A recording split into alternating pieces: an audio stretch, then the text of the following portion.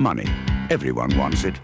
Until now, Monty Brewster didn't have it. They tell me you're my only living relative. But he just made money the old-fashioned way. You have 30 days in which to spend $30 million.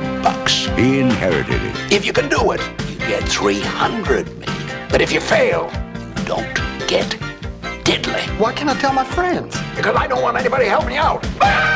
What's wrong? Spike, what's wrong? $30 million. The manager's got $30 million given to him. This is a good day, you know. He can't keep it unless he can spend it and have nothing left but the shirt on his back. Well, we're going to have a lot of fun with this kind of money. Jake, I'd like to hire you as my official photographer.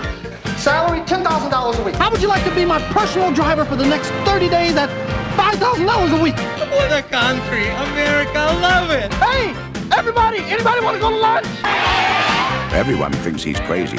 I want to bet $50,000. It went up. We'll sell it. I think we should consider the possibility of psychiatric help. At the rate you're going, you'll have spent your entire inheritance in less than a month, and you'll have nothing to show for it. But $300 million says he's right on the money. Richard Pryor and John Candy. It's like that old saying, you know, if push for money, I'd be a millionaire.